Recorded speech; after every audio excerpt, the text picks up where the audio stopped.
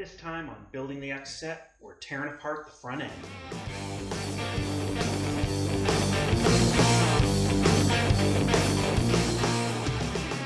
Okay, so originally I wasn't going to do a video on the front end removal since it's pretty similar to the rear end that I've already done a video on.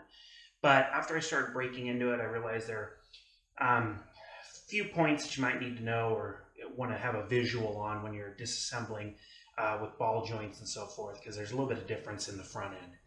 I've already removed the steering rack off the front of the subframe. I've removed one side of the car, and this is the second side. So I thought I'd just shoot a quick video to show you guys what's going on here. So basically what you have for points of attachment here are upper control arm. There's a long bolt running through here that needs to be cracked. Lower control arm, there's two connection points here. And then the knuckle in the front here, there is a ball joint on top, a ball joint on the bottom. This ball joint, there is a bolt running through the lower part. However, there's also another bolt in the middle underneath the strut mount that needs to be removed. And then this ball joint actually slides out from inside there. Also, front stabilizer arm here needs to be removed. And then lastly is, I'll turn the camera over here, the engine mounts. Basically this bracket that actually bolts onto the engine, there's a nut inside here to remove, and then you will go from underneath the subframe to loosen the other nut that will allow the mount to come out. So this bracket separates first, then the mount can come out, or you can do it the other way around, take them both out, then remove the mount. So let's get to it.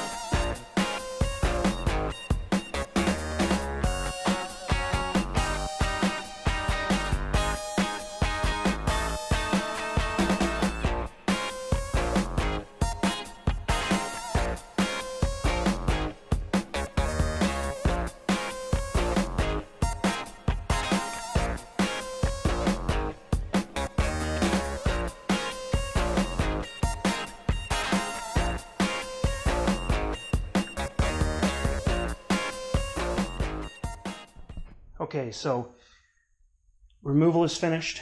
When you're done, you should have if you have a nasty, greasy, oily, leaking donor like I did, you'll have a whole mess on your garage floor to clean up, as well as cleaning up grease off all your tools for about the next 2 hours.